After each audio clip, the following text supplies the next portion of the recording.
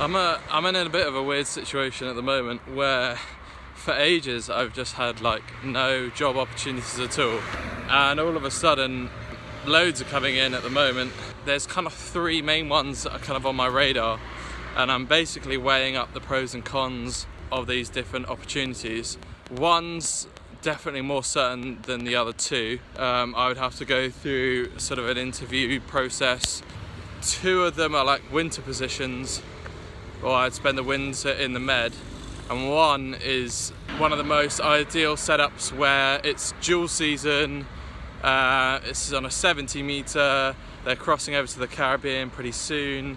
They need like a windsurfing instructor. That sort of ticks every single box. I've got to the point now where I'm so close to securing a job. So I feel at this point it would take a lot for me to end up with nothing at all. And honestly, I'm happy to take whatever at the end of the day. But so my first sort of choice would be to try and cross the Caribbean. I think that's what I've always kind of wanted to do in the first place. If that could happen, that'd be great.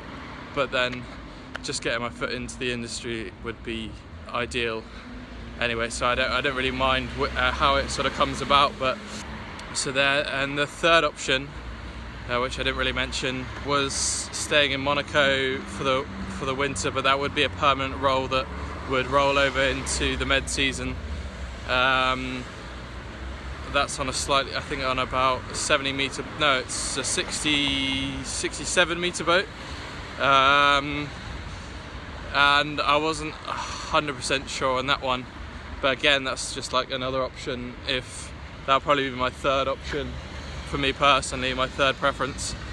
But yeah, so it seems like through all this sort of hard work and applying and talking to different agencies and dock walking and this and this and this, I finally ended up with something a bit more concrete. So for me, I'm super happy. I'm feeling really good at the moment and excited for definitely the next couple of weeks to see how it pans out, what I end up doing.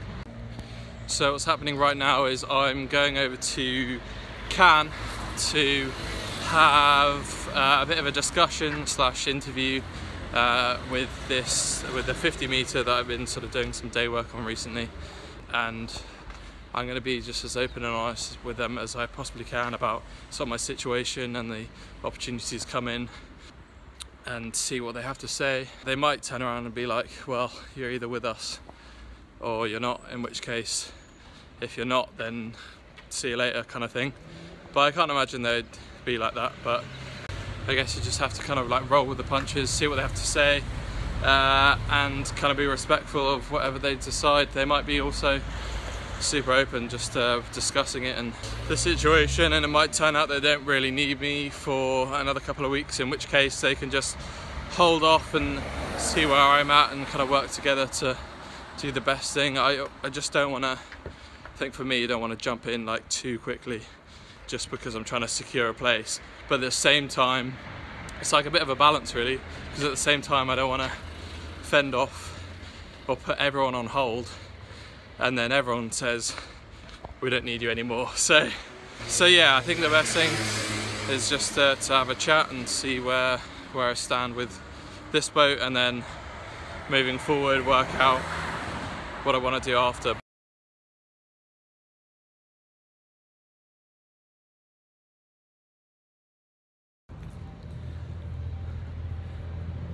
Okay, so let me just preface this by saying I have absolutely no idea what I want to do.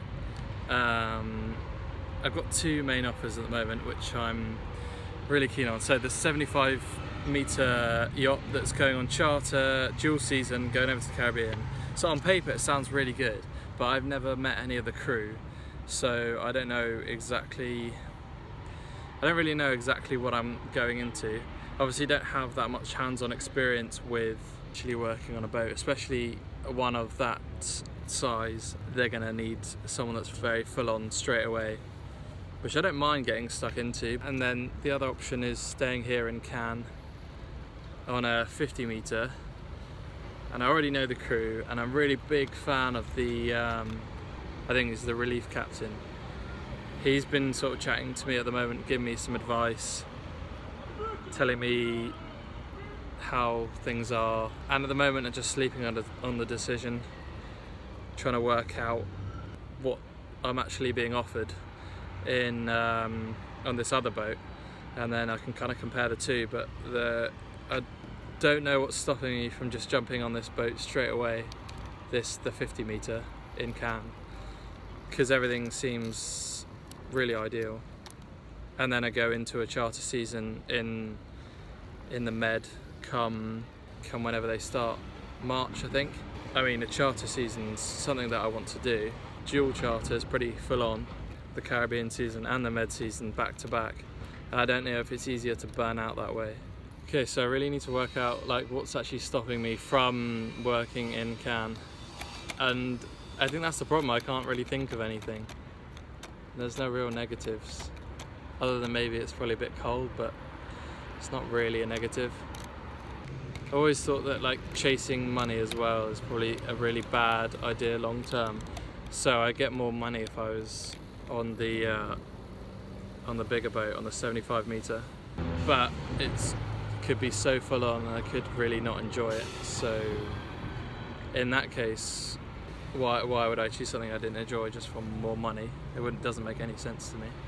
I feel like I'm just verbalizing this to make it more clear in my mind. This probably isn't any value to anyone watching this, but I'm just trying to process in my mind what the best route is going forward. I think I'm just going to sleep on it. I'm going to wait for any response back from the other boat. They might even just say that they're not even looking for a deckhand with my lack of experience, so that could make the decision a whole lot easier. I think I'll just sleep on it, see what happens, work out where my head's at tomorrow. I'm working tomorrow on this boat in Cannes, be in constant contact with them and see what they say. But yeah, I'm going to sleep on it.